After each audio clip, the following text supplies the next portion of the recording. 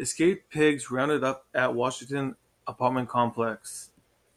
Animal control officers in Washington were dispatched to an apartment complex to wrangle a pair of escaped pigs seen checking out the local real estate.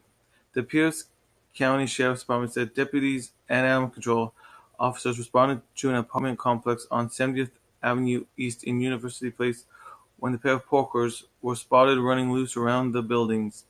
The department posted a video to Facebook showing the two trolley swine oinking and grunting in protest as animal control officers put leashes around their necks.